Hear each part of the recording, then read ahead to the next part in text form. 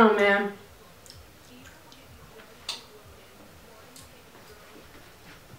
Did you just stick gum under my coffee table? I don't know. What do you mean you don't know? Do you think you're at an Arby's right now? You know what? I wish I was at an Arby's. There's better food and cooler people there.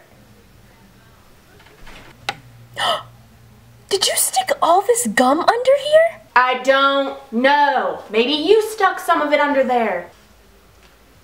Yeah, actually, you might be right. Because sometimes when I work a really long day, I like to come home and chew a huge wad of bubblicious bubble gum and stick it under my reclaimed barnwood coffee table! Bitch, I don't know your life.